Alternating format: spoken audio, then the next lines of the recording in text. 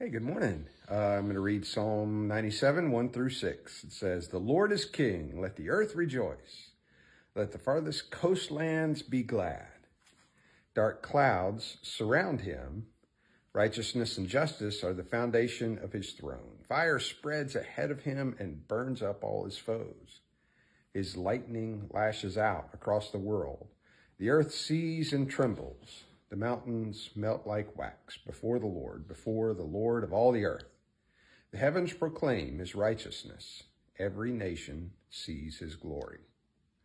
Now, I must admit that the images mentioned here in Psalm 97 aren't the ones that come to mind when I think of the Lord.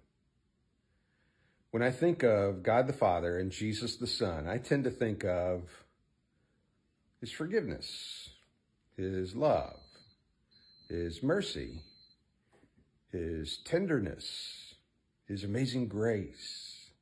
I tend to think of God's compassion and his faithfulness. I tend to gravitate to the positive images of the Lord, and I don't really think I'm alone in that. I would suppose that most people do.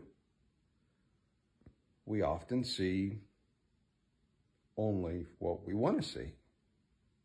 However, the images we're given in Psalm 97, they're different. It starts simply with the declaration that the Lord is king. And in verse 1, it says, we should rejoice and the farthest coastlands should be glad. But then it takes a turn. It says, dark clouds surround him. Fire spreads ahead of him, burning up all his foes. His lightning flashes across the earth, making it tremble. And the mountains melt like wax before him. I don't generally think of those things first when I think of God.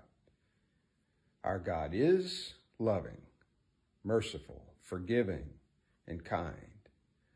But he is equally righteous, judgmental, just, and vengeful. He said, vengeance is mine. He's not either or. He is both and. And we would do well to remember both aspects, both sides of our Father's character. Pray with me. God, you are loving. You are kind and you are gentle. And you are also just and holy. And you will judge the world. I pray, Lord, that we would never lose sight of these two very different aspects of your character, and yet they are who you are.